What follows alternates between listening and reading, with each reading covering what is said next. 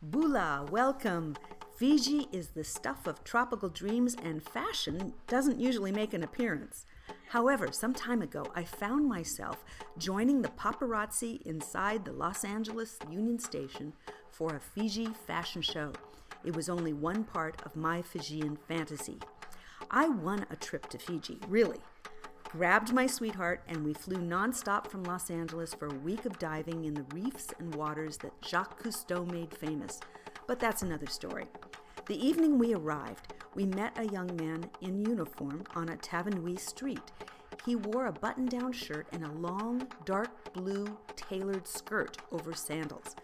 During the week, we saw many men in wrapped skirts and a variety of prints, all inspired by the local flora, like the hibiscus flowers that women picked in the mornings at our hotel.